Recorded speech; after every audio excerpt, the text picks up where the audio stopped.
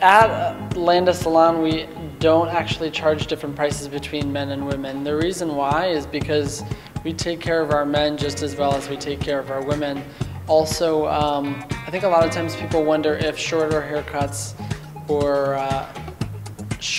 should be cheaper or less expensive than a longer haircut. We're really still cutting every single individual hair on the head. And at the end of the day, it doesn't really matter what's left on the floor, it's more what is on the head still. So you have to keep into consideration what the hair looks like afterwards, not what's on the floor. So if you like all of this information that we're giving to you guys, if you want to come check us out either online or also come in and visit us at the salon,